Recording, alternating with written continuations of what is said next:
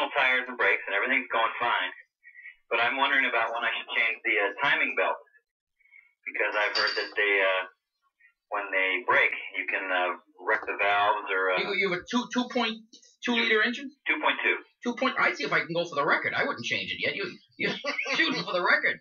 Yeah, but then I'm dead in the water. No, you're not dead in the water. If the timing belt breaks on this, you do not wreck the motor. The only time you wreck the motor is if you're driving a Honda, right, or certain other cars that I can't think. Older Escorts.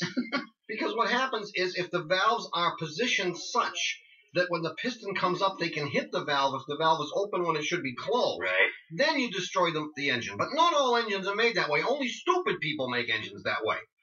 Ford, Honda, you know. No, well, Ford doesn't make them like that anymore. Ford fixed it. But Honda, in fact, still does, to the best of my knowledge. And I think for an engine whose valve train is operated by a rubber notched belt, that's kind of a poor design. But they do it to allow the engine it's to... not a rather poor design. It's a stupid... What about the Subaru?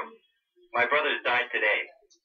He died. Now, do you have a memorial service for it? Yeah, I'm not sure. We may just bury it, yeah. How old is Subaru? 85. 85.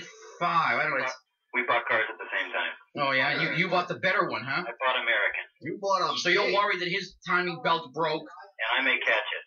Maybe. Oh, it might be a virus, a timing belt virus. That's right. It is going around. Yeah, but your timing belt, when it breaks... Anywhere near the Lawrence Livermore Laboratory. When your timing belt breaks, it will not ruin your motor. So I should just go and keep my AAA card in my pocket? Do it. No, I would change the timing belt. It's better to do it in the garage than do it out on the highway, on the freeway. Yeah. So that was your only question? Do it. Well, I got a Model A Ford, but I don't think you can help me with that. I can. I happen to be a Model A expert. What's the problem? Wait a minute, Peter. Yeah. Before I let you go, how did you manage to get $75K out of a set of tires? Tires, yeah. I rotate them religiously.